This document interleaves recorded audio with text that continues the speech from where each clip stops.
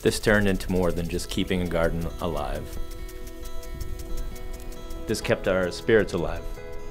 We poured our heart and soul and everything we had into it. Yeah, we're good. Hard to believe a month ago you just had a little nub, right? Now look, you got a forest growing. Normally, this is something the students were in charge of. But with COVID hitting, the college asked us and dining services to take on the challenge. Those are already kind of gone to seed. When the world is upside down, we brought life to something on this campus. We've grown zucchini, yellow squash, pumpkins, green onions, garlic, blueberries, spinach, kale, green beans, cucumbers, and so much more. All this food that we've produced is going to feed many people in the community and beyond. We got some summer squash, zucchini, cucumbers, garlic scapes.